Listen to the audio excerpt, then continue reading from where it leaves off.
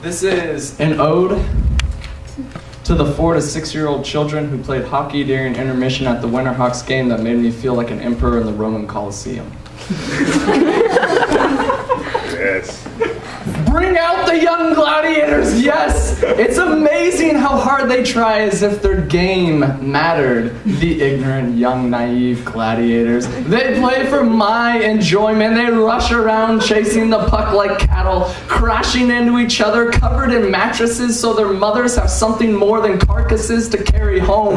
On a breakaway or in a battle along the boards, the results are the same. They fall like equilibrium deficient half-wits bouncing on the moon, feet flailing as they fly. Oh yes, more grapes and wine for my fellows, and for the peons in the upper deck, give them all plastic mugs with my mug on it, for I am entertained. And the goalie, oh spectacular, my favorite. His pads are bigger than he. Whenever he moves to make a save, he throws himself off balance into a tangle with the net that only his coach can retrieve him from. I bet if I offered him an autographed picture of Wayne Gretzky to lick the ice, he'd do it. So I take bets. 10 to 1 I cover on the house. I put up my concubines and half of Italy on the table. And when I offer that kid the fake autograph, I sign myself with a line written in unintelligible cursive. He took it, stared at it, and then he licked the ice. Oh, I am so entertained by these children. It's great. But I want more. More, my minions of entertainment, so I start a chant.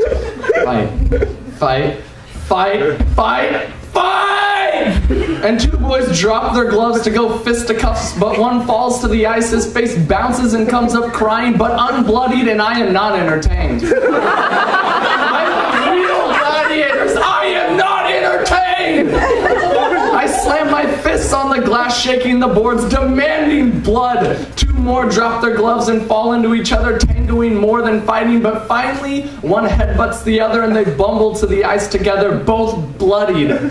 Then, with a flick of my wrist, the crying bloody nose boy is executed via sharp skate, and the other, although he is crying too, is placed on a palanquin and paraded around the ice. The newest hero of the peons, rejoice, for I am king, emperor, lord, and I am entertained.